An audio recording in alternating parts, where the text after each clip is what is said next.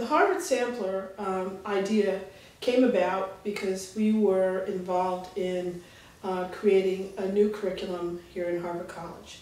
We thought that because it would be something different, at the very beginning we wanted to capture some of the ideas of some of the very best teachers on the faculty here at Harvard who had begun to rethink their courses and areas of study in order to present that work to undergraduates in this new framework. The genesis of the book then is to focus on that new curriculum and what it means both here in the college, but it also had an external purpose as well. And the external purpose has a different history.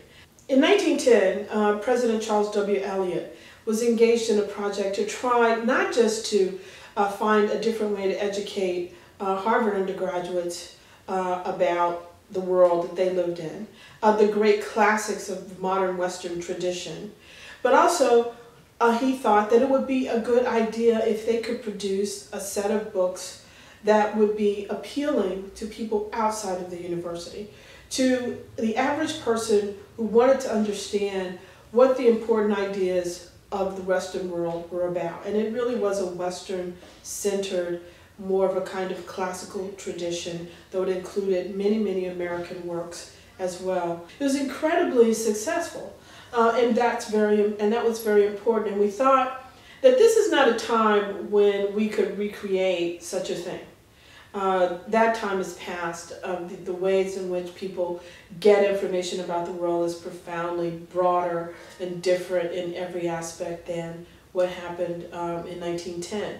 But there's a core there that we tried to pick up on, which is that there's some way for us here at Harvard, as we are teaching our students, that we can share some of that, what we hope the students are taking away from those classes with people out in the world.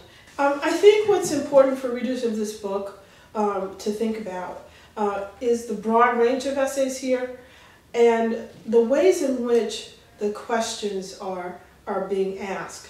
Some of these essays are from lectures that our professors have given at the beginning of a course, so it sets the stage for what will be pursued throughout the course. Some of them are the penultimate lectures, so it's toward the end, and it suggests, you know, I've given you, the professor might say, I've given you all these different things to think about, now it's your turn to think. And I think that mix of introductory sets of questions with the annotated bibliography that then people can go ahead and read more if they like, with that combination combined with essays where the professor or faculty member has made some points and then opens the door at the end for you to think further.